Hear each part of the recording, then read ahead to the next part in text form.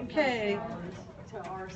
This is Brian Wheeler, the Executive Director of Charlottesville Tomorrow, and he's going to talk about a little bit about this project that he did, crowdfunding, and just tell us about it, Brian.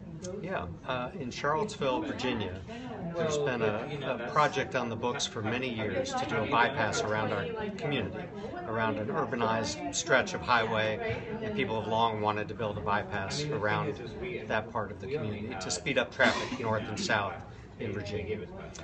Everyone pretty much thought that project was dead. The plan was on the shelf, but then there was a midnight vote by our Board of Supervisors. It was unannounced, it was not on the agenda, and a 4 to 2 vote made that a reality again. So the plan was brought back to life, and it had not been talked about in 10 years.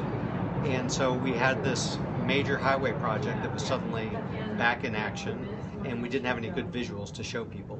The first thing we did was we scanned the engineering drawings and just overlaid them in Google Earth so that people could see in a flat format where the road was going to go, because this was all brand new news to a lot of people in the community.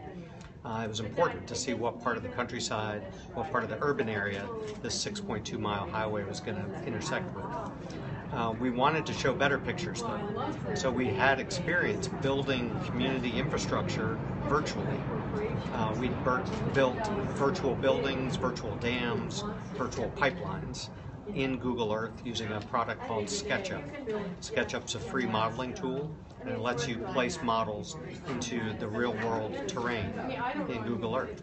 So we hired an architect, handy in those skills, asked him to build the Western Bypass virtually, and we did that twice. We built 2 different versions of it as the plan evolved, and the idea was to show the community exactly what was being talked about, let them make an informed choice. So how long was that process? How long did it take you to do all that? It probably took 3 months to bring all that together. So what was the outcome? What happened? So where did you publish the models?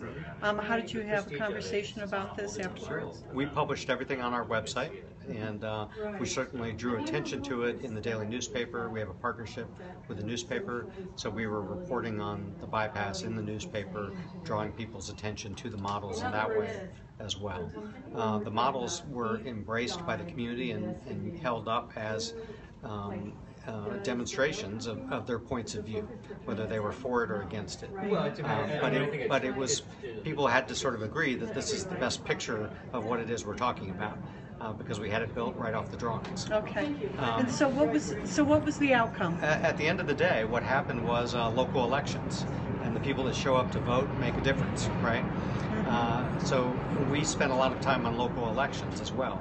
This was a major election issue, and the supervisors that voted at midnight to support this project ended up being voted out of office.